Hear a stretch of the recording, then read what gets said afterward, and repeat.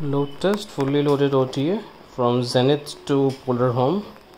6-inch reflector with a guide scope, 240mm refractor with the ZW ASI 120 as an autoguider, going from zenith to polar home. That's the RA axis, connected with the limit, periodic error correction, RA port. We have a Hall sensor with a permanent magnet for periodic error correction of a RA gear train. So 1:3 gear reduction. It's the declination motor with the 1:3 gear reduction.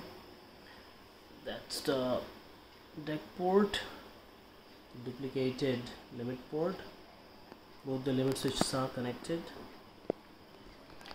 And there we have a primary camera. Shooting camera is a DSLR. The autoguider is the ZW ASI 120, and all connected to the hub, the USB hub, so that only one connection goes to laptop to run with the NINA.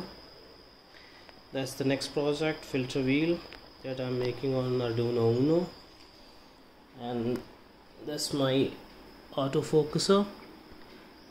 It's also has a 1:6 gear reduction, and with further microstripping for fine movement. Up to 10 micron focusing I can achieve.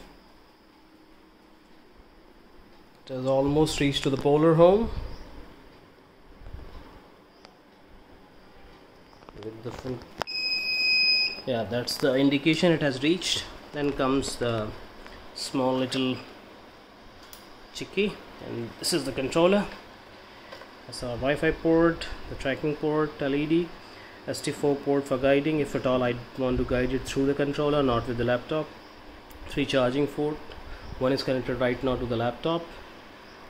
Focuser 1 port, focuser 2, limit switch port, rotator port, periodic error correction sensor. Then we got like declination and right ascension port. And from the front side we have a 220 out in case I want to plug any 220 device. That's the 12 volt going for the USB hub to connect it to the computer, run to the NINA or any other astronomy software.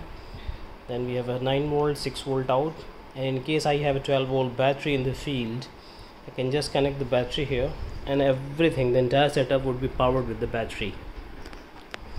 So yeah, I'm framing right now, flying Andromeda tonight. So there you go.